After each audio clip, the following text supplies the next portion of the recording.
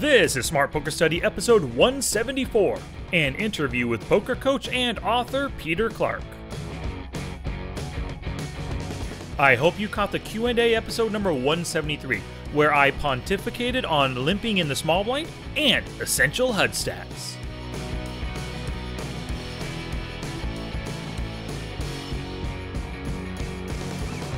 It's poker study time, y'all! Thank you so much for joining me for another episode. I love that you share the show, you tweet your tweets, and you subscribe to the podcast. I also love my Patreon supporters, and we have a new one to introduce this week. His name is Orlando Imperio. Thank you so much for your support on Patreon, Orlando. And of course, everyone else who's continuing their support with this brand new month. February just now hit, 1/12 of the way into 2018, and so far, things are looking up.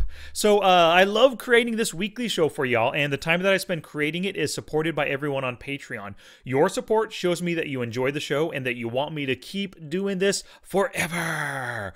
To start your own support on the show, go to Patreon, that's patreon.com/smartpokerstudy. There are different levels of support with different rewards attached. And speaking of rewards, because February, brand new month just started, I've got some February rewards coming out pretty darn soon. This month's reward podcast is going to be about calling 3-bets. I'll give you some new stats to use to gauge your opponent's 3-bet ranges, and I'll tell you the important things to consider before you click that call button. I'll also go over your post-flop options in 3-bet pots when you are the pre-flop caller. And in this month's video, I'm going to show you how I analyze river missed value spots. If you heard that MED Monday episode I did, earlier this week, I read an article from Alex Fitzgerald, and he talked about just how important it is to get value on the river. And he said you should be super pissed at yourself if you do not you should be pissed at yourself if you check behind on the river with the best hand. You basically just missed out on value right there. So I'm going to show you how to go through your database to find those hands, to figure out why you didn't make the bet. So hopefully the next time when the situation occurs, or a similar situation, you actually get some value, even if it's just 2 big blinds. I mean, if you do that, 1 out of every 100 hands, that's an extra 2 big blinds you're adding to your win rate. So I really think that this month's February's Patreon podcast reward and the training video reward are going to really help my Patreon supporters be better players. So if you want to support, go to the show notes or, of course, patreon.com/smartpokerstudy. Alrighty, it is interview time. You might already know my guest and the incredible books that he's written. His name is Peter Clarke, and he's a longtime poker player. He's an ex-professional player, now full-time poker coach, and he's also the author of a book called The Grinder's Manual and another one called 100 Hands. I'm sure many of you know who this guy is. We talk a ton of stuff in today's episode, and I'm sure that you've already seen it's a pretty darn long episode, but Peter really delivers some incredibly valuable words of wisdom. So please visit the show notes page for everything we discussed today, along with screenshots and links to all of Peter's stuff. The show notes page, of course, is www.smartpokerstudy.com/pod174. Okay, it is that time. Gambate! This is damn exciting stuff. We have a special guest on today's episode. Peter Clarke is here to talk all things micro stakes. He's a longtime poker player and coach, and actually I've been listening to this guy, his podcast from Grinder School and his Carrot Poker podcast for quite some time. He's also authored 2 different books. The first was The Grinder's Manual, and the second book is called 100 Hands. We're going to be discussing all of that and a whole lot more today. So without further ado, welcome to the podcast, Peter. Thanks very much, Sky. It's great to be here. Thank you for having me on the show.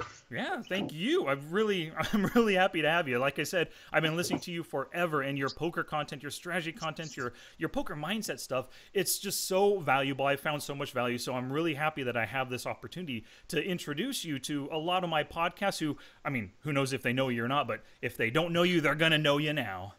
Yeah, no, that was a nice surprise when we chatted then. You said that you'd been following me since, Grinder School. To me, when I was working on Grinder School, the site doesn't really exist anymore as such, but I was a kid, and I was kind of so unprofessional and unserious about the game, and I would just rant and swear all through the videos and things like that. So it's kind of funny. It's kind of nostalgic. I guess the content was maybe still all right, but I guess I've evolved matured, I guess you could say, a fair bit since then. Yeah, absolutely. You have listening to your current podcast, Carrot Poker podcast. You're definitely much different than when you were back then. But like I've been listening to you, so you can think about it. You were growing back then, like you said, you were a kid doing those podcasts. I was growing too within the poker realm. I think I'm a little bit older than you. I'm 40 years old right now. But at the time when I was listening to you, I was a poker newbie, so I was learning a ton of stuff. Even if you were 25% of the player and the coach you are now, the stuff that you were talking about at the time was very valuable to me. So thank you very much for all of that free content you gave. That is all good. It's really funny, actually. Really strange tangent, but like I told you, I had a little sleep there before we did this interview because I'd done a bunch of work really early today. And I had the stream that I was still making videos on Grinder School, and I was recording so much music over the video that I could barely even, no one could hear me, and I was getting all this bad feedback and stuff. And I was like, that's a weird dream. Because I haven't thought about Grinder School for quite some time, but it's funny. Yeah. You do definitely go on a journey, don't you, as a poker player, and you sort of learn and grow and evolve. Then you look back a few years later and you're like, wow, was I really that poker player / coach? Yeah, absolutely. You go through that, and I'm still on that. Like, I've always felt, I don't think I'll ever be like they say the greats in the game are like Isaac Haxton or Phil Ivey. I don't think I will ever be at their level. I think there's always more to learn, and I would bet even from their perspective, they're always learning as well. Yeah, well, I was teaching a student actually last night, one of my private students, who is one of the better backgammon players, in the US scene right now. Mm-hmm. So obviously very intelligent, strategically minded guy. I won't name him just in case he doesn't want the embarrassment. But he was basically saying, he was like, my goal is to crush Phil Galfond. My goal is to crush the best players in the world. I probably won't get there, but that's still my goal, and it's a pretty good goal. So I think that made a lot of sense to me. That's something that, because I always taught, make your goals realistic and, be practical and don't be results oriented. And all these things are great, but just setting the bar so high in terms of motivation, I think that's really cool if that inspires you, I agree too. I don't think I'm I do like to make, have you ever heard of the term BHAGs, big, hairy, audacious goals? I have now, and I like it. Yeah. So that's what your student made right there. That's a hairy, audacious goal. I don't think I would ever make that kind of goal, but my kind of goal is I could definitely see myself playing 5-10 live and very proficiently, and as well as 200, 400 online. I can definitely get to that point at some time. But beating Phil Galfond, I don't know, man. Him and those other names I mentioned, they just seem way too up there for me.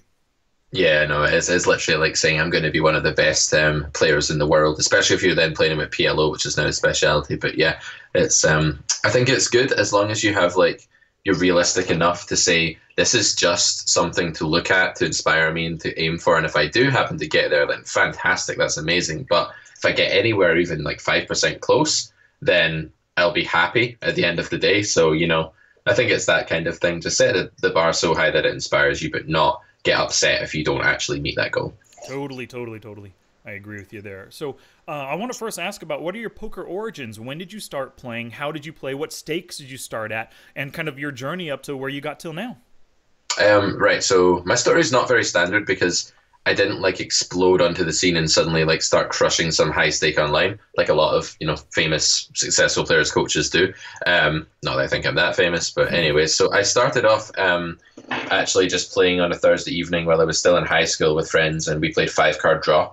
And we just played lots of 5-card draw, and we actually played this weird format where you played 5-card draw first of all, and your position in the 5-card draw tournament determined your starting stack in a no limit hold'em tournament afterwards. And it was really fun, and we used to play all night and stuff like that. And that's how I fell in love with the game, and then started trying to find as much info as I could. But this was before there was any good info, so I guess I put it on the back burner for a while. And then when I was a few years later, when I was about 21, 22, I decided, when I was 21 actually, I decided I'm going to be a professional poker player, because I'd won a few cash games and tournaments at the casino where I used to work at with the staff, and I thought because I could beat those guys that I must be an incredible kind of poker prodigy or something like that, obviously, right? That's natural. So I wasn't, and I made loads of mistakes, but at that point I still had the kind of ego. You might have heard the story before, but following the Grinder School stuff, but I had the kind of ego where I thought I was already good. I remember being drunk and saying to a friend one night,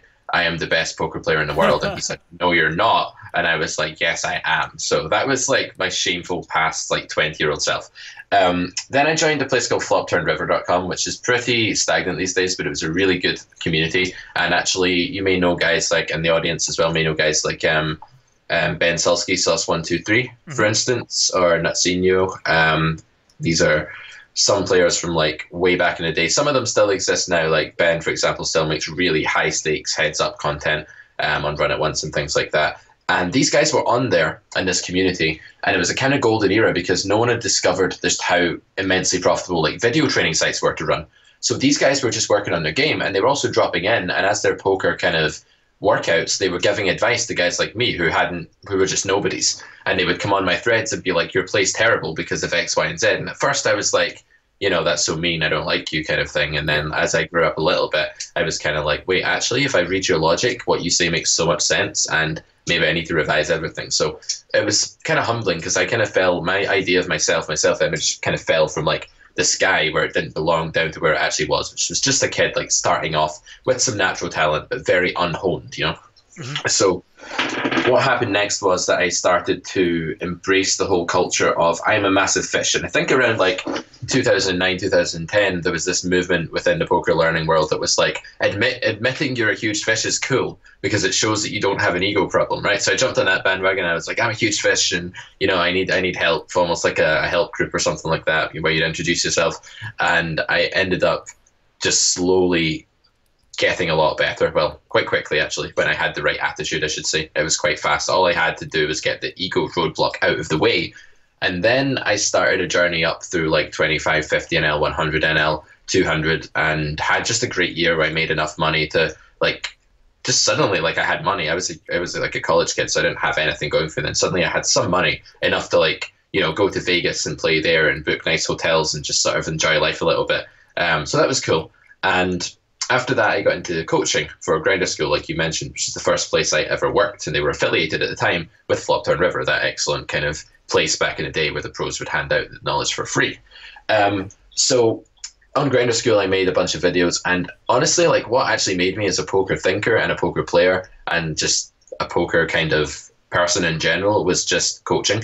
Because by explaining and articulating everything you can to someone else, and actually, like the way I coach is I put everything into that and I try and solve stuff. If I don't know how to solve a spot, I'll say to a student, like, I don't know what to do here, so let's solve it together. I won't say, oh, this is, just give them some kind of, fabricated advice. So because I was solving all the time when I was coaching and I was just talking with some really good players, when I became a better coach, stronger and stronger players were hiring me for like private coaching. And by talking to them, that was really the making of me. And it was weird because I was kind of at a crossroads where on the one hand, I could have tried to play lots of poker, move up through the stakes, like crush high stakes. And I felt I had a shot at it if I really wanted to, but honestly, it made me unhappy. Like being a full-time poker player, and I did it for a few years, kind of made me stressed out. I guess I don't have the mental fortitude to sit in the house all day and not interact with people and just play poker. I found it isolating, and I found that my mental game suffered because of the environment of just being alone and grinding. And I guess I wasn't very good then at balancing life with poker and going to the gym and going out and doing social things. I was just obsessive. So because of that, I chose the coaching path, which was becoming better and better, and I was finding it easier and easier to find ways to make money. And then from there, I remember I was on a flight one day. I'd been at like a poker meetup with some of my students on the Carrot Corner Forum, which is where my students congregate. And I was on a flight back home, and I just looked out the window, and I don't know if you know that way when you look at something beautiful like a sunset or whatever, and it kind of gets you thinking, it gets your brain going, and you start considering things. And I was like, I should write a book.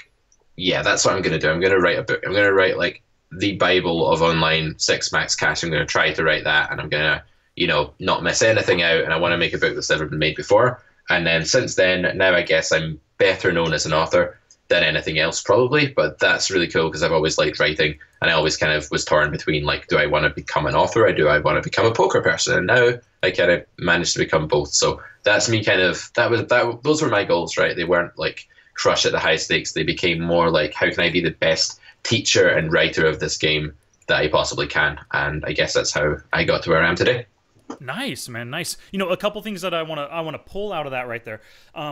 So I really like how you had, when you were on the forums and posting hands and stuff, and then some of these great players like Ben Sulsky would kind of critique and criticize your plays, you first had that attitude of, hey, dude, shut up. You don't know me. My play was right. Whatever. I'm not listening to you. But then I really like how you eventually kind of started to change, and maybe their approach, maybe the way they said things wasn't nice, but the content of what they gave you was valid. And I like how, you kind of put your ego to the side eventually at one point and, started to pull out those nuggets of wisdom and then dive into that and use those to improve your game and not get so butthurt over things, Yeah, exactly. And I think like human beings, they don't like peak mentally. They're not of the best mental constitution, I should say, when they're like 21 years old, right? They're kind of all over the place. And we don't know what we're doing as humans or poker players then. We just mess up a lot. So we've not really found ourselves yet. So I guess like that's fine. You have to go through that process as a poker player and as a human. So even if you're older when you start playing the game,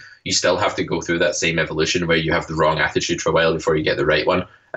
So I just wish it could have happened a bit quicker with me because I spent years thinking I was the greatest when I wasn't, Yep. So let that be a lesson to anyone out there that thinks that they're the greatest. Absolutely, yeah. The other thing that I really took out of that was I really liked how you said when you're coaching and you come across a problem that you just don't know the answer to, I really like how you're just honest and straight up with your students to say, I do not know this, but let's figure out together. I love that. Like when teachers or coaches act like they know everything,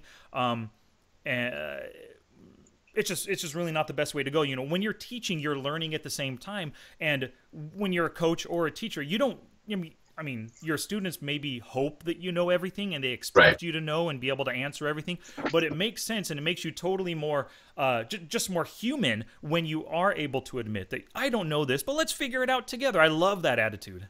Yeah, and the cool thing is as well that when you become good enough at like GTO and stuff like that, you actually get like a framework that allows you to solve anything. So it's not that a really complicated question could be, for instance, like not solvable by me, but almost every question I'm going to find when I'm coaching, I at least know that I have the tools to get to the answer and it'll be quite quick and efficient. And I can take my student with me on that journey and he can see how I'm coming to that answer, how I'm arriving there. So that's the great thing about the modern kind of poker revolution where we got into like GTO and stuff like that. And we were able to say, these are actually the nuts and bolts. And if you start here, you can pretty much solve everything with enough time and effort. And I really like that about the game. Absolutely. Yeah. When you're walking through these things with your students, what kind of softwares are you using? Are you using Card Runners EV or Flopzilla or PO Solver? Generally, yeah, I like to keep it very simple, and I like the GTO that I teach to be applicable. So, you know how like PO Solver will basically mix the strategies all the time. So, for example, right, for anyone who doesn't know what PIO is about, like it tries to solve the game exactly. So it tries to say that this is the optimal resolution for one completely perfect player playing against another completely perfect player, and this is how they reach the equilibrium where neither can make any exploitative adjustment to profit anymore. So the way it does that is it mixes strategies because there aren't actually enough combinations in No Limit Hold'em for you just to like play ace king this way and play ace jack this way. You have to mix your range in order to create the right frequencies in the right spot if you want to like actually hit upon something close to a solved version of the game. So what it'll do is it'll say on this flop, when I have 8-7 suited, I'm going to call it 63% of the time and I'm going to raise with it 37% of the time. And obviously I don't know that that's what it's going to say, nor does anyone really. They just have a vague sense. So instead of like taking my student through an actual simulation, I guess I get my PIO stuff like third hand where I see it, other coaches doing it, and then I actually learn what its habits and tendencies are and why it does them.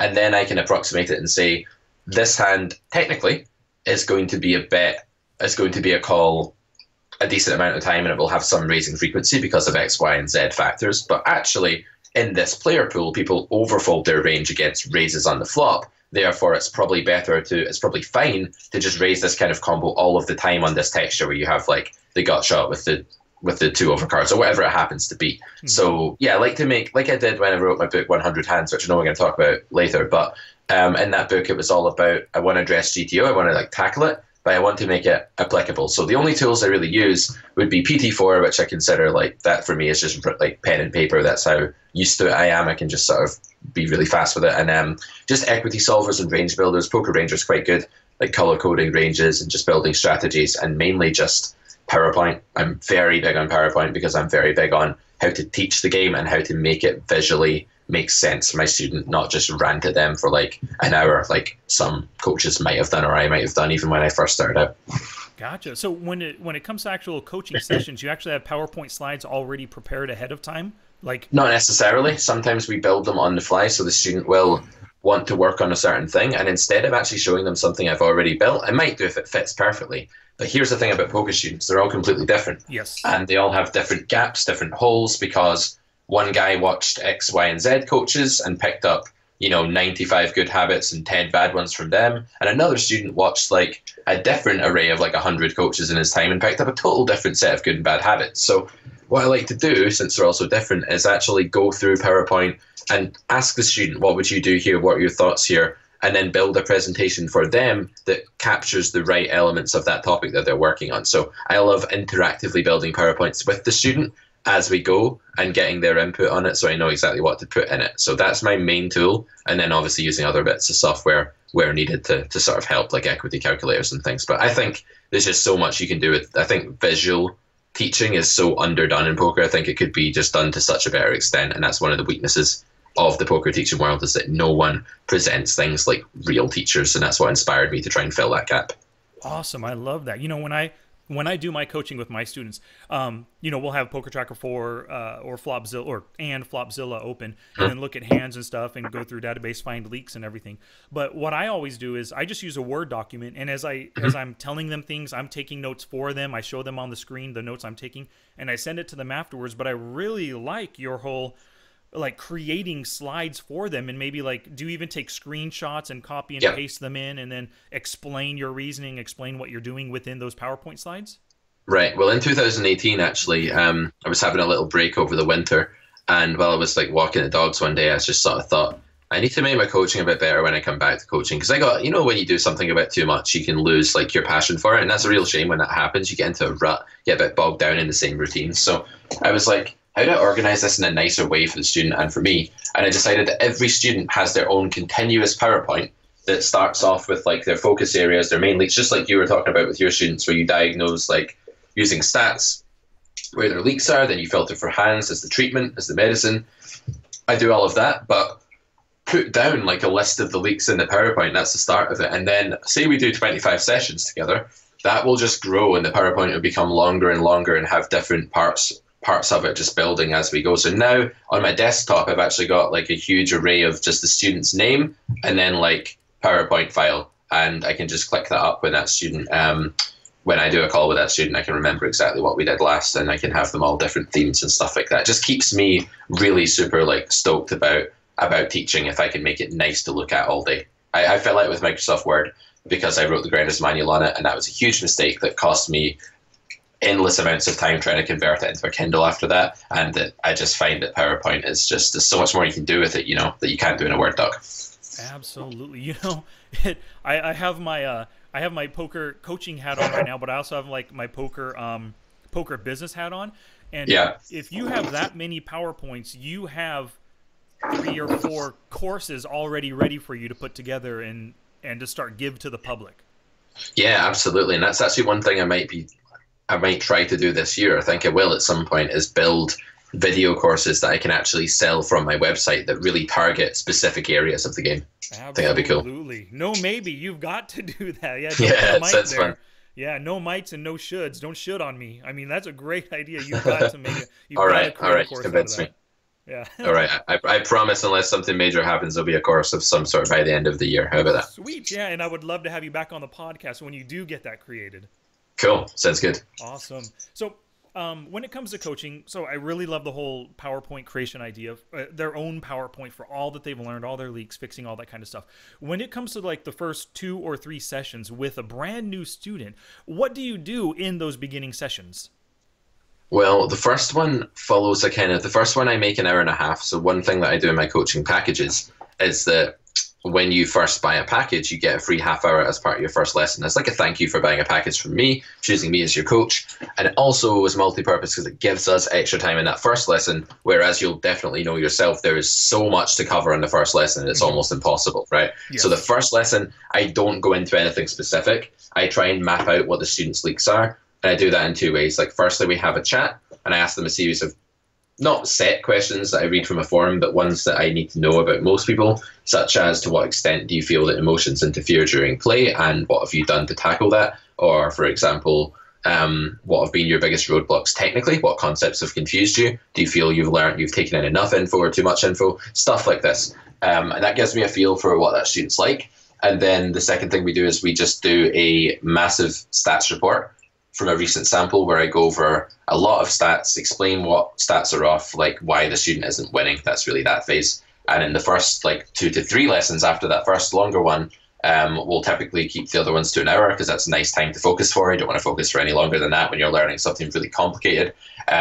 So in the next couple of hours, we will start to tackle what I deem to be the most, I guess you could say, urgent leaks, and that they would cost the student the most in the short term. Like, they're bigger roadblocks that are stopping that person from winning. So we'll tackle those by hand review, building the PowerPoint, theoretical visualization with like slides and stuff, and then just homework essentially, and we go from there. And it depends like how quickly you're going to get through that. Like, if you make loads of progress and you can assimilate that really easily, then we can move on. But like, if I find that a student has not done the homework, doesn't actually understand what we talked about the last week, and it's worse than the previous week, which can happen, as much as I hate that as a coach, then I'm going to go back and I'm going to make sure that we plug that leak again. Like, I'm not happy to move on generally until I think the student's actually able to apply a lot of the stuff that we've done. And that's another thing, as you'll know, like, learning something and then being able to apply it when they're playing, huge battle, really difficult struggle for any coach, that is.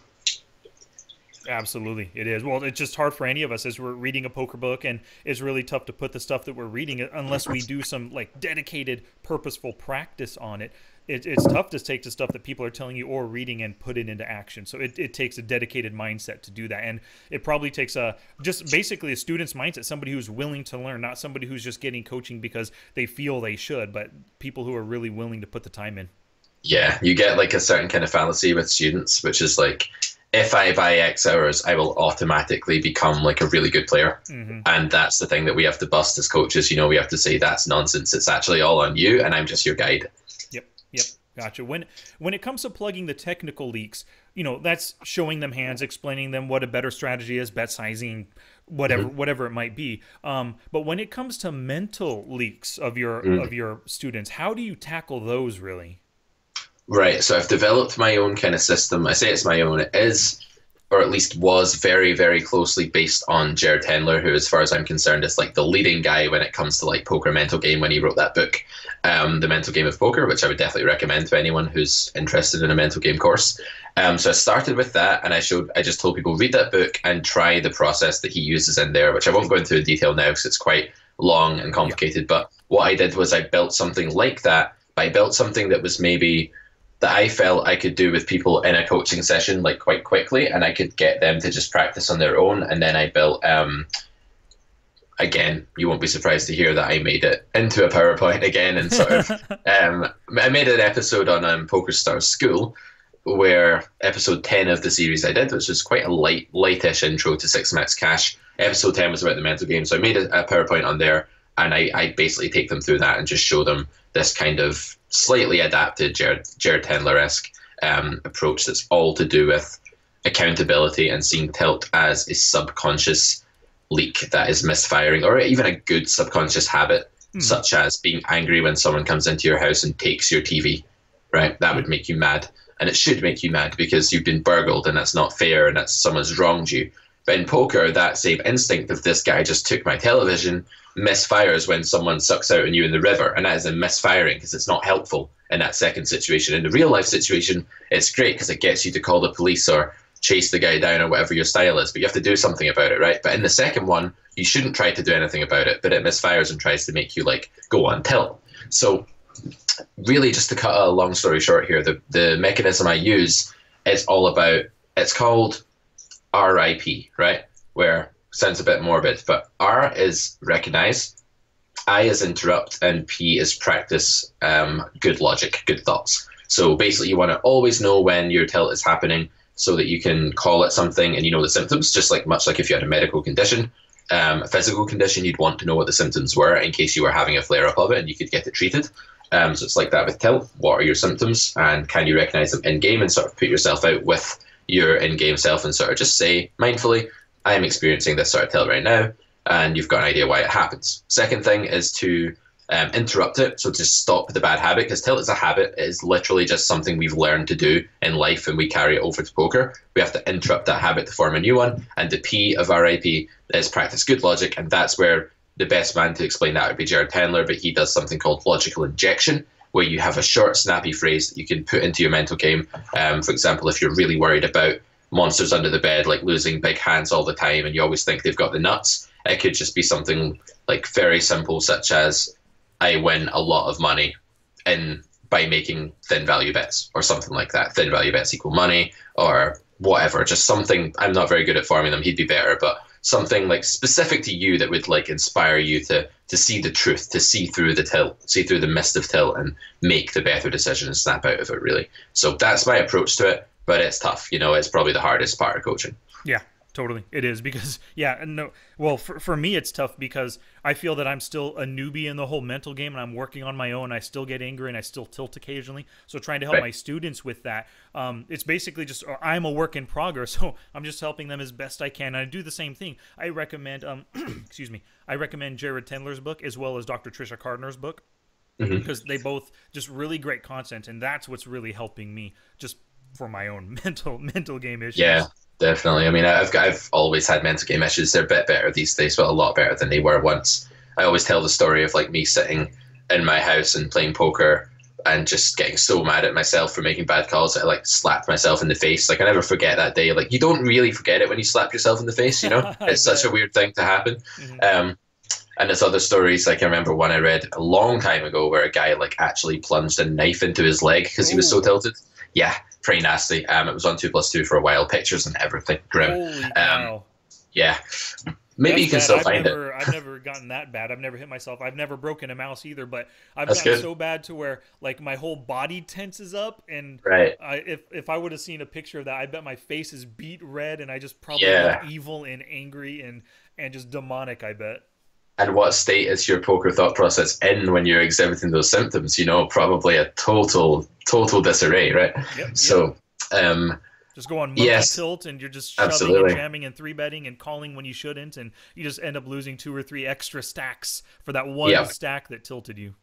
However, poker's not Buddhism, right? So you don't have to be completely Zen, expert in meditation. Like you don't have to have all of the mental game virtues to teach others, right? Poker is a game where if I'm currently calm, I can talk on a really high level with you about tilt. And even if I'm not good at like necessarily an expert at managing my own tilt, if I'm in a calm, non-tilted state, I can show you how to manage yours. So that goes back to the thing I always say, which is do as I say, not as I do, which is very important. If students just copied me throughout the year exactly, they would probably be really tilted, you know. But yeah, you just got to learn to like I know what works, applying it is hard, but I wouldn't be too harsh on yourself. You know, just because you're a work in progress, I don't think that stops us from being able to teach our students how to work on their mental game. Today's podcast with Peter Clarke is brought to you by Audible. Get a free audiobook download and a 30-day free trial at audibletrial.com/smartpokerstudy. They have over 180,000 titles to choose from for your iPhone, Android, Kindle, or MP3 player. And of course, you can play them directly on your computer as well. They also have both of my books, How to Study Poker, Volumes 1 and 2. And if you're looking for an audiobook outside of the poker world, they have all of Matthew Riley's books. Now, Matthew Riley is just such an incredible author. They're all fiction books, of course. Lots of action, daring do, crazy adventures kind of a stuff. 2 of his biggest characters are Jack West Jr. and then Shane Scarecrow Schofield, of course. And they're just incredible. If you want an action-packed book, a book that kind of like reads like a movie, I highly recommend anything by Matthew Riley. So go to audibletrial.com/smartpokerstudy to get your free audiobook and start your free trial.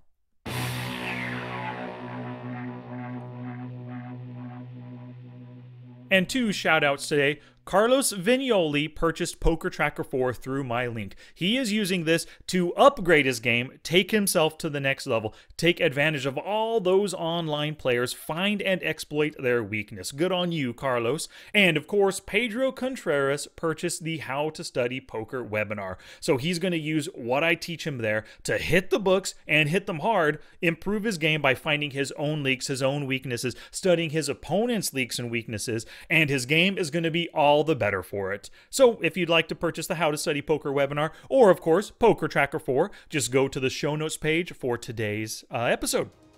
Alrighty, back to Peter Clarke. I want to get to the Grinder's Manual now. Now, like you had said, this is the Bible for 6max online cash. And, you know, going through it, everything, I mean, while you say it's intended for 6max cash, it is totally for just anybody wanting to improve their game. When you talk about specific stats and using HUDs and stuff, maybe that's not applicable to live games so much, but still, all of the ideas in there, whether it's, you know, whether it is technologically driven like HUDs and stats and Poker Tracker 4, or just skill-wise different strategies to use, they're available for they'd just be great for anybody to learn. So I really recommend this book, and I love that you wrote it. How do you recommend that somebody actually study this book? Because a lot of people just pick up a poker book, and your book is pretty darn, well, I would say hefty, but it's not a physical book. It's a Kindle. Tons of pages. It's really long, but if you read it, you could probably read it 2 hours a day, finish it in a week or so. But then you don't actually... you're not putting everything to use. You're not learning as much as you should. How do you recommend somebody study your book? Yeah, I mean, I've had a lot of people study it the wrong way. So when I first wrote it, I was like, read my book and then we'll do coaching. And that didn't work because it was a bit like saying to someone, like, read this encyclopedia and then you'll know everything about the world. Like, you won't retain everything, right? It's kind of crazy. So what you actually have to do with Grinder's Manual, and this actually... is kind of like a double-edged sword for me. You actually have to go over it many, many times. So when I published 100 Hands, my next book, I remember thinking, like, why are so many people that bought Grinder's Manual not buying this yet? Because they all liked Grinder's Manual. I mean, it got very good feedback, just objectively speaking. So I was kind of perplexed. Then I realized that actually they're all going through it for like the 5th time, and that's what they should be doing because it's such a dense book. So I don't know if I like cut myself out of making some money there by not making it quick to read, but I don't regret that anyway. It's a huge book, and the answer is that the sensible students who will actually incorporate the knowledge of the book will go over chapters time and time again. They will take notes. They will. One student even made his own summary of the book, and the summary was about 150 pages because the book's like 560 pages. So, you know, you'd have to then make a summary of the summary to get it smaller. It's that kind of book. So you do have to go over it again.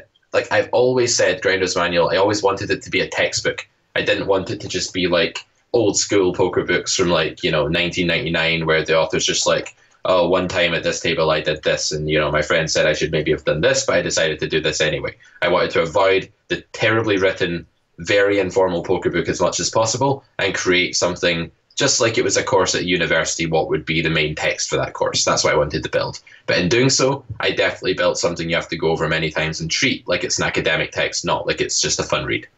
Yeah, absolutely.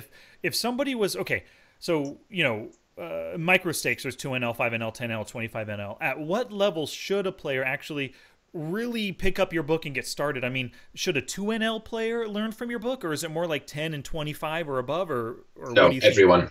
2NL player. See, if you're new to the game, I think you could pick up Grinder's Manual and go very slowly through it. When I wrote it, I was trying to sort of make it with the idea that a new poker player can pick it up. That's why at the start I even define very simple things such as like, what is EV? What is equity? Like, it starts off on that kind of level, but it's also supposed to be written so that an experienced or more experienced player can also pick it up from the beginning and not be bored. So definitely the new player needs to take his time, take notes, space it out basically, and reread a lot of chapters. But I think it should be possible. If you're playing 2NL, I would definitely recommend that you can pick up this book. It starts off with basic stuff, and it gets more and more complicated quite quickly as you go through. That's why you've got to take your time with it. Absolutely. Yeah, you know, going through your book, there's it is a poker Bible. I really do believe that. But there's one specific chapter on combos and on blockers. How Right. does somebody who's never even thought of the concept of blockers, how do they use that in game, and what kind of decisions can blockers help them make? Okay, good question. Blockers help you give preference to including one type of hand in your range over another type of hand. So they don't definitively make or break a play. Like a blocker will rarely be like, this is fantastic because I have a blocker in vacuum EV. Like I'm making so many dollars by making this shove because of a blocker. And if I didn't have the blocker, it would be a bad shove. That's not really the case. They're more to help. They're like selection criteria. So if I get 3-bet and I want to have a 4-bet frequency against your 3-betting range, which I do because I want to obviously make you fold and deny you equity sometimes. I want to get money in with good hands and also balance those by bluffing sometimes. Then what I need to do is choose the right hands to bluff with. I can't just bluff when I've got 8-5 off, because even if you do fold enough for now in the short term, you're not going to still fold enough if I do it with a range that wide, because I'll be 4-betting you every single time that you 3-bet me, basically. So what the blockers do there is they guide you towards the higher EV hands. Like, so me 4-betting something like Ace-3 suited would be higher EV than me 4-betting Jack-3 suited.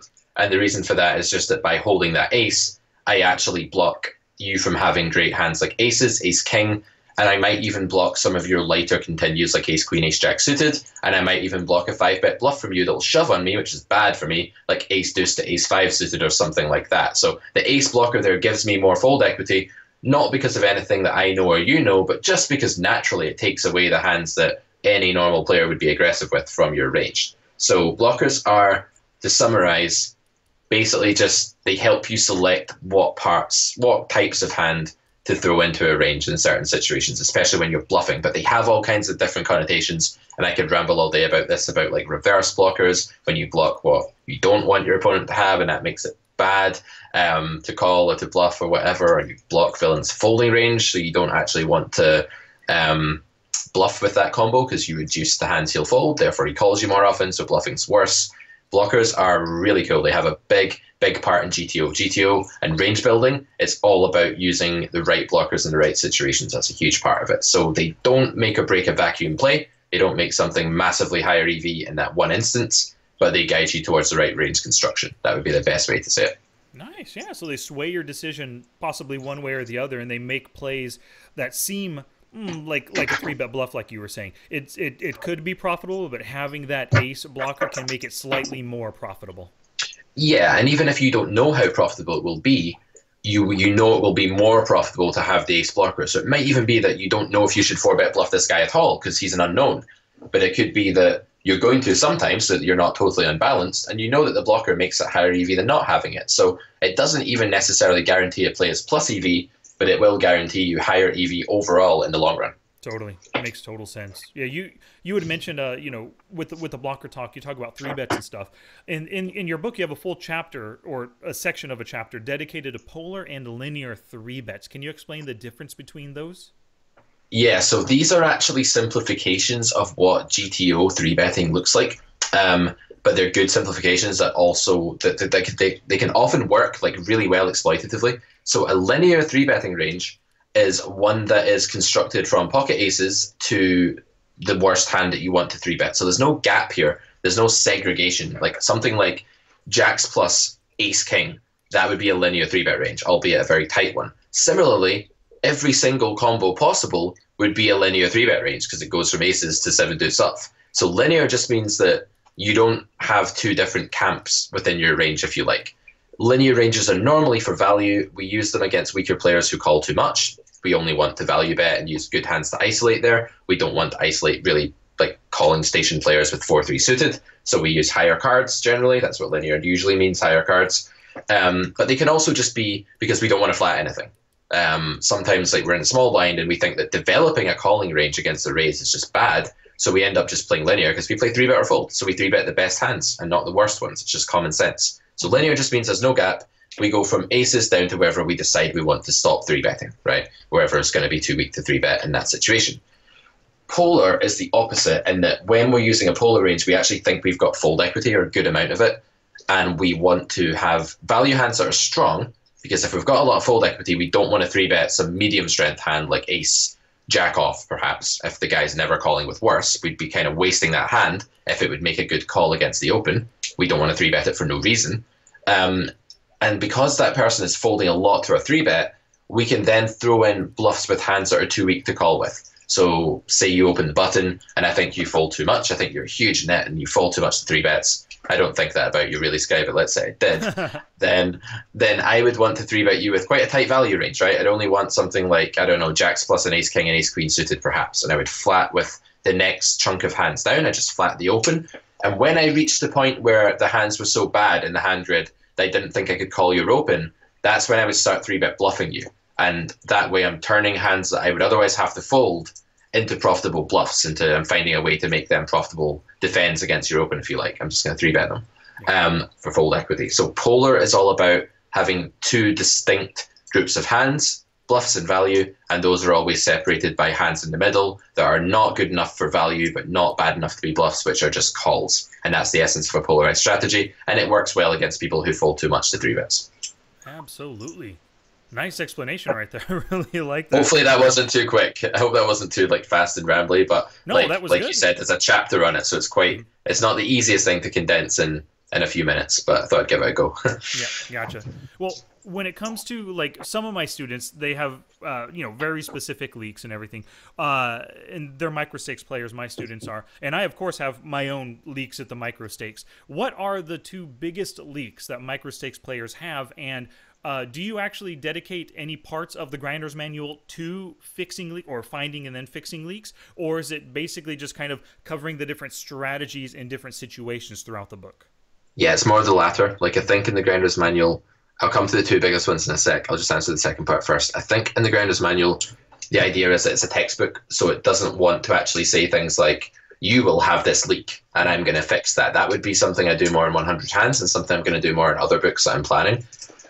Because it's a textbook, it just wants to say this is the right way to do things, and if you can incorporate all of that, you will necessarily avoid developing leaks, nice, or at least relevant leaks at the micro stakes, so or even small stakes. Secondly, what are the two biggest leaks for beginning players? I mean, there's so many. I've made series for video training sites about like the 20 biggest beginner leaks and things like that. So picking two. It's not totally obvious to me, but I'll just pick two that I think would be up there, right? I think that one of them is going to be this idea that calling is terrible and you must be tight aggressive and you have to be ABC and you have to be folding your blinds because playing out of position is bad. Basically, the whole school of thought that you're afraid of calling out of position or ever doing anything with a call button. That's a very retro, kind of old, obsolete school of thought, but a lot of players learn from sources that oversimplify the game and try and teach like some kind of really nitty oversimplified strategy. And then when the student plays like even moves up from 2NL to 5NL, they can't win because they're folding way too many blinds, folding way too often to 3-bets, not 3-betting enough, not winning enough small pots. They've got a low 1-win soft flop, we would say. And they're just not, they've got really bad red line, right? Like their non-showdown winnings are terrible because they don't fight for enough small pots. That's definitely one. And if you made me pick another, I would say that neglecting your mental game is huge. It's not a technical leak, but by never working on your mental game, you start to develop a lot of really bad leaks that way that you don't even know about. So yeah.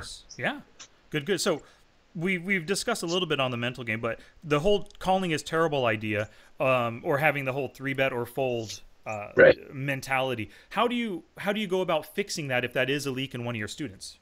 Well, first you've got to show them when it's actually correct to think that way. Like when you're in a small blind with an aggressive reg behind you in the big blind, like of course calling is pretty terrible there. Like calling a capped range against a button steal when you're going to get squeezed a lot is really bad. But what I try to show them is how EV actually works in reality. People know what EV means generally. They'll be like, oh yeah, EV is expected value. It just defines like how well I do when I make a decision. But they stop there. So I like to take my students a bit further down the road of understanding EV and say, well, actually, put yourself in the big blind. Imagine the aggressive reg steals on the button for like just over a min open or something like that, or even just call it a min open. That's pretty common these days. And we have a fairly bad hand, like Queen 6 suited. Well, when you decide to call there, you're not supposed to be happy. You're not supposed to be comfortable. You're not supposed to have a plan. That's another huge fallacy. Always have a plan, as if you can figure out every single possible board and every single possible bet size you're going to face. That's ridiculous. But all you need to do there with the Queen 6 suited against the Min Open is think that by calling, you are losing less than 100 BBs per 100, because that's what will happen if you fold. If you fold, from the point of view of the whole hand, you'll lose 100 bigs per 100 by losing one big blind every time it happens, right? So if you can improve upon that by calling, even if you do fold a lot after the flop, your pot odds make it plus EV. People neglect pot odds. They don't see that if you run this thing 1,000 times, there are plenty of times when you do actually win the pot with the Queen 6 here against this wide range in some way. Maybe fold equity, maybe getting there, maybe semi-bluffing a flush draw, whatever. There's a lot of people. The problem is that the student automatically relates discomfort to playing a bad strategy when the two are not actually the same thing. Discomfort's just you're not used to doing that. You're at your comfort zone. It doesn't mean it's necessarily bad. And I think you have to disconnect those two things, the discomfort from this is minus EV. Gotcha. That's going to take some work for somebody who's developed this as a habit for such a long time. I'm going to fold all my big blinds unless it's ace jack suited or pocket sevens, It probably takes a while to get them to break that habit. Yeah, they're very uncomfortable, and you need to make a big impact. I find as a coach, you need to say, draw a graph of the EV, what I think the EV is of calling, and then show them what's happening when they're folding, and actually visually show it to them and try and scare the crap out of them, basically, and make them change their ways. That's a good way to go as well. Nice. All right. Well, speaking of leaks, I know you said Grinder's Manual doesn't necessarily address them, but your other book, 100 Hands, does occasionally. So who is 100 Hands for? Is it for the same 6max online player, or is it a more general book? It is still online 6max cash, but it applies a lot to I think it's less HUD based. So 100 Hands doesn't go into loads of detail about HUDs. It has them just for a general sense of player type sometimes, but it doesn't rely on them in any way. And what 100 Hands does is it basically gets you to think first. It's a quiz book, first and foremost. So it basically says, right, you have a shot at this hand, try and critique my student's line. Some of the hands are played by my students, and the reader is supposed to say what he thinks, basically, at least mentally, maybe write it down of the student's line and then critique it a bit. Then he'll read me critiquing the student's play and see if he did a good job as coach, as it were. And the other kind of hands are played by myself, or they're engineered as if they're played by me. And the student needs to try and understand what I'm doing and then try and figure out what I'm going to do in the final decision point of the hand, which is always with a question mark, hero is going to do what now, basically. So that's how the book is structured. It's definitely for people who have got a decent grasp of the fundamentals, who have read the Grinder's Manual preferably, and are at a reasonable level. They don't need to be playing 100 or 200 NL online or anything like that. They can still be playing microstakes, but they need to be able to think in terms of ranges. They need to understand a little bit about what game theory optimal plays are based on, or at least what GTO kind of is, which is explained in the Grinder's Manual. And then the book tries to teach them a bit more about game theory and things like that, and just solve practical problems. A lot of people said after Grinder's Manual, they said, I wish there were more problems. I wish there were more hand examples. And so that's why I wrote 100 Hands. It's not a direct follow-on because it builds in complexity and it does teach a lot of new things. So it's not just a quiz book for Grinder's Manual, but it is in part that's what it is. And it's also taking the theory level from Grinder's Manual and it's advancing it a little bit. So I'd say that it helps if you've read Grinder's Manual before you read 100 Hands.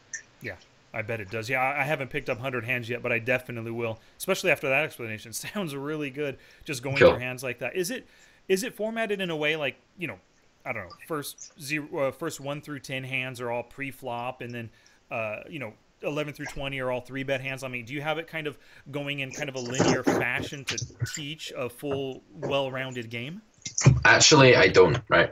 And the reason for that is that, let me actually, if I may, if you don't mind, can I read you the kind of, in the back of the book, it says a little bit what the book's about, whatever that's called. I should probably know that as an author, right? But I've said here on my website, imagine you've just sat down to play a session of 6max cash online. Now imagine that the next 100 hands that you play are all fascinating and difficult spots. Then imagine that time has been slowed down to the extent that you can think for as long as you want on each hand and perform as vigorous an analysis as you possibly can. I stop quoting here. Imagine that, right? Imagine you could actually freeze time and think for 15 minutes about a spot and then play it. How cool would that be? like And playing a then session. the next hand, like hand number 1, then hand number 2, you're supposed to imagine that this is one big session. So Right. like your position changes hand by hand, right? Through Yeah, but it's not, it doesn't actually go like that as in you're moving around the table. It's more of like a Zoom format where you're just randomly placed all the time. You know, you're not necessarily moving around the table. The players are not the same. They change in and out. So it's meant to kind of emulate like a Zoom session, I guess. Okay. And then I'll quote the final part. Finally, imagine an expert standing over your shoulder. That's me. You know, I like to flatter myself just a little bit. You can imagine that, right? Any good coach standing over your shoulder, ready to show you a detailed analysis of each hand right after you've completed your own attempt to solve the spot. Welcome to 100 Hands, the longest and most instructive poker session of your life, because every hand needs to be thought about for ages, right? That's the point. So I guess I was trying to say, with 100 Hands, I was trying to like do something about the fact that there's a big gap between theory and practice. And if you just look at things in a structured way, the brain then struggles to make sense of the random scattering of hands that are of identifying the situations that are dealt to you when you sit down and play a session. You don't get all the 3-bet spots in a row, right? You get like a scattering of everything where you have to identify the theme. So 100 Hands is random. The hands are not in any ranking of difficulty. It's just like you have to use your abilities that you've picked up in Grounder's Manual or in other sources, and you have to apply them to these random puzzles. Nice. That's the idea. Yeah, so it simulates like a real world situation, like you said, playing Exactly. on Zoom. Do you recommend? Oh, go ahead. No, I was just going to say that was the idea. At least I hope it does that. Yeah. Yeah, I like that. That's a great idea. I love it. Do you recommend players play Zoom? I love Zoom. I think it's fantastically fun because you don't have to wait about. You don't have to mess around trying to find tables. The thing with Zoom is that there's 2 problems with it, potential things that could go wrong. They're not necessarily problems, they're just things to be aware of. One is that the game is so fast-paced and you can go on quite big swings a lot faster than you do at regular tables because you're playing so many more hands per hour, and that can tilt people. That can be like, wow, I just lost 4 buy-ins in 10 minutes. That doesn't normally happen at regular tables. So that's one thing. You need to prepare your mental game for that a little bit. And the second thing is that it depends what kind of player you are. If your GTO is very, very weak and you don't intend on improving your GTO and you don't intend on learning what good base strategies look like in theory, then Zoom is not a good idea because you don't have enough info to just table select and hard out exploit your opponents. You don't normally have enough info to do that unless you're playing at higher stakes pool, in which case they won't have many leaks to exploit anyway. So the pools are huge, that's the point. You don't get a lot of info. So if you're like a really exploitatively minded player, and all you really want to do is be like, oh, look, I've observed all these tendencies and I'm going to try and beat this guy by playing hyper-exploitatively, then you're probably better off table selecting regular tables and finding weak opponents, and that's fine if that's what you want to do. But if you're really interested in honing your GTO, which I think is necessary these days, you know, the community's kind of settled on the fact that you don't have to use GTO all the time, but you do have to have some idea of what it looks like in some common spots at least, so you can go out in that direction. Zoom is great for honing that because you'll so often not have that much info. Another thing Zoom's really good for is picking up on subtle clues. Like this guy min opened from the hijack. That is not a normal behavior for a reg, and then just bearing in mind for the rest of that hand that that's probably a weaker player is going to be valuable and it'll help you pick the best line. So these are the advantages of Zoom, but there's a couple of pitfalls, but they're not like deal breakers for me. Nice. Yeah. I've never been fortunate enough to play Zoom or any kind of poker like that, really. Right. Because, you know, I just don't have Poker Stars, and some of the other sites that offer it, I'm not on those sites, you know. So it's interesting to hear your take. I hear a lot of different coaches say that, you know, stay away from Zoom tables because you cannot table select. You can't get position, positioned as random. The opponents are random. But yeah, I like what you said, and the idea behind using Zoom to practice your GTO skills. That's killer. That's the first time I've ever heard that. I love it. Yeah, it does work well as a training device for that. But another thing is that you do have a lower, of course you have a lower BB per 100 when you play Zoom relative to playing like a regular table that you've selected.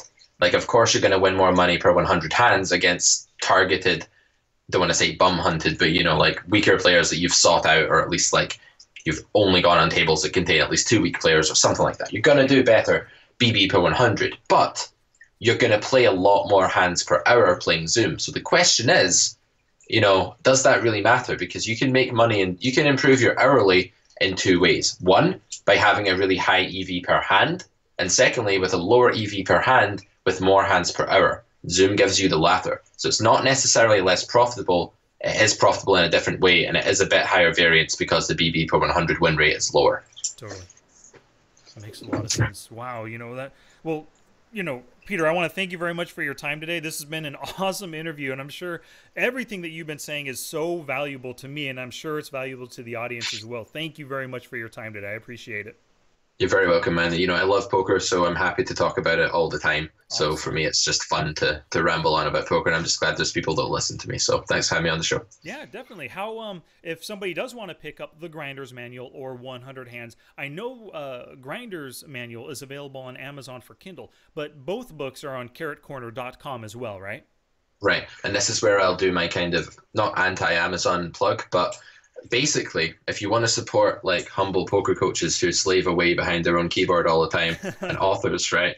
Best way to buy it is through my website and through the Gumroad company who handle the sale, because I pay them a little subscription. It's good for authors. I'd recommend it. If you want to like publish your own kind of stuff, then Gumroad is one way to do it. If you don't want to build your own like sales mechanism, and that's really good because it means that I keep most of the money from the sale. Now, when you buy on Amazon, they take an enormous amount of the royalties, and that's just because they're huge and they give you publicity. And what you miss out on in royalties, you gain back to some extent because they give you so much exposure because everyone searches there. But for me, if you're listening to this podcast and you want to pick up one of my books, firstly, fantastic. Thank you so much. I appreciate the support. Please buy it via my website, carrotcorner.com. Click the Gumroad link there. Very secure connection. It just allows you to buy it instantly, and you'll get a PDF sent out to you right away. And then if you also want a Kindle version, well, I own that. It's on my computer. It doesn't belong to Amazon. I can provide you with one as well if you have bought the PDF. So you can actually get both versions if you buy the PDF. But I won't supply a PDF to people who buy Kindle because I don't make very much on the Kindle, to be honest. So that's my preference if you want to help support me as an author and help me write more books in the future, Totally. And for the audience, I'll have links to everything that we talk about today at the show notes for today's podcast, so they can find them there. Or, of course, go to carrotcorner.com. Nice and simple as well. And I'm really looking forward to some more podcast episodes from you. You have the Carrot Poker podcast, right? And you were putting out some episodes leading up to the launch of 100 Hands, but when that book came out, you stopped putting out episodes. Are we going to hear more? Yes, absolutely. That was kind of burnout, when you push for a deadline, self-imposed deadline, and then you get there and you're like, now I will stop thinking about poker for a while and just become a zombie. So I did that, because I'd worked so hard finishing that book. And the podcast sadly stopped because I just didn't have at the end of the year after I churned that book out, I didn't really have the motivation to keep doing it. But now it's a new year and I'm on a huge publicity push this year where I just want to I want to get as much exposure as I can. So the podcast is back from next week when I've got a cool guest coming on who's actually a guy that I coach who plays 10, 20 and 25-50 high stakes online. And he actually took a break from the game. He left the game at Black Friday like so many of us did, or so many of you guys in the States, I should say, did. And then came back to the game last year. So he took a 6-7 year hiatus and jumped straight back into high stakes. How did that go for him? Yeah. Kind of weird thing to do, right? But we'll talk about that on the next podcast episode, guy called Chris. So that's my first one, and I want to get more interesting guests and stuff on this year. So absolutely, the podcast will be back, and I will do my best to keep it up regularly for everyone who likes it. Awesome. I'm looking forward to hearing that. And so for the listeners, that's Carrot Poker. You can get on iTunes or anywhere else, podcasts are available. You can also find Peter. He had mentioned the Poker Stars School, and that's actually a Twitch channel, and I'll have a link in the show notes. But on Twitch, if you just search Poker Stars School, you'll find quite a few different videos from Peter as well as a lot of other coaches right there. And also your email address if people want to get in contact with you about your books or to inquire as to coaching, the email is admin@carrotcorner.com, right? Absolutely. And I'm I don't have filtering where my emails get sorted by anyone. I don't have a secretary. I've tried to get my girlfriend to be my secretary, but she won't. What can I do? I'll keep trying, I'll keep trying. Maybe get her fired from her job or something like that, engineer that so that I can get her working for me maybe. But the point is that joking aside, the point is that all the emails come directly to me, and I make a point of replying to them as quickly as I can, usually within a day. So if you have any questions about coaching, you're interested in coaching, you're interested in the books, you've bought the PDF and now you want the Kindle, just email me and I'll get back to you really quickly. I'm not one of these guys that it sits for like 2 weeks and then I'll be like, oh, so sorry, I've been busy. I tend to avoid that as much as possible. So just shoot me an email, just like you would your friend or whatever, and I'll get back to you as fast as I can. Awesome. Well, once again, Peter, thank you so much for your time today. I really do appreciate it. It was great having you on the show. You're very welcome. It's an honor to have been on the show, and hopefully I'll come back at some point in the future to go over more stuff for the end of the year. That'd be cool. Well, yeah, your first course, definitely. Yeah, it'd be good. All right, man. Thanks very much. Cheers. Yep, cheers. Take care. Thank you so much for listening today, and of course, a very special thanks to Peter Clarke for joining us on today's episode. He dropped a ton of killer knowledge on us right there, so I hope, and actually, I trust all of you really did enjoy that episode. Make sure you go to carrotcorner.com and visit Peter, check out his stuff, subscribe to the Carrot Poker podcast. He should be coming out with a new episode next week, and of course, be on the lookout for a future PowerPoint course from him, and when he does create it, I'll have him back on the show for sure. I'm putting out more episodes now, so make sure you enable my Alexa Flash briefing skill. Just search for Smart Poker Study in the Amazon Alexa store, and of course, subscribe to the show in iTunes or your favorite podcatching app. If you can type the word Smart Poker Study, you can find me on Twitch, YouTube, Facebook, Instagram, and Twitter. And if you have any questions, send them my way, sky@smartpokerstudy.com. Alrighty, poker peeps, next week in episode 175, I will finally discuss what I learned through playing 263 heads-up sit-and-go matches in December. If you've been waiting for this episode because I think I've mentioned it 2 or 3 times over the past 2 weeks, no longer will you have to wait. I guarantee next week, episode 175 will come out, and I'll be talking heads-up sit-and-goes.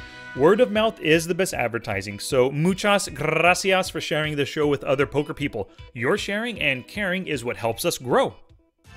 Until next time, study smart, play much, and make your next session the best one yet.